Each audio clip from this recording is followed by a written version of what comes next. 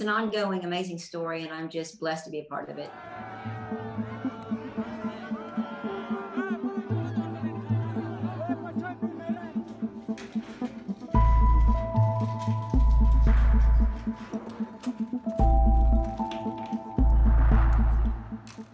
I woke up in the morning early and had an overwhelming, dreadful feeling that they were in danger. And when you're a mom and you can't shake a feeling that your kids are in fear or your kids are in trouble, you act.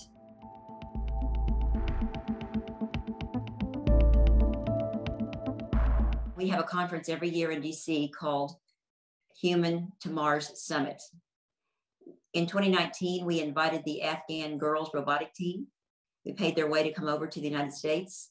We wanted them to have a chance to immerse themselves in the world of space, to brush shoulders with astronauts and leaders in the industry. And we took them to the White House and museums and showed them around.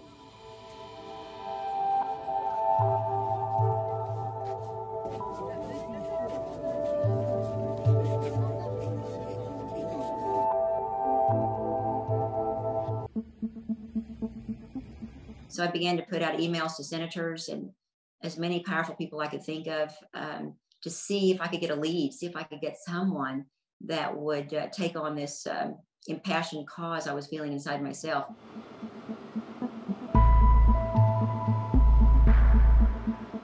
She said, yeah, I have the ear of the most powerful officials in the embassy. And I think if you'll send me some more information, their passports and their personal information, I think I can get some traction on this.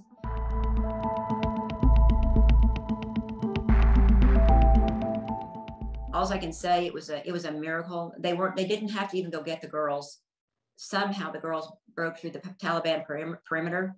They just made it through that perimeter, suitcases in hand, these brave little high school girls, and made it into the airport. And after several canceled flights, were airlifted out about what would have been Tuesday morning.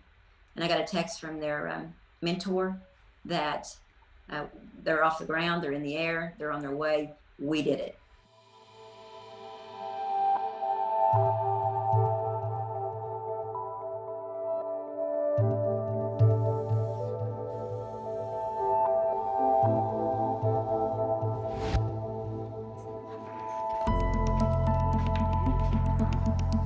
I'm just a mom in Oklahoma City.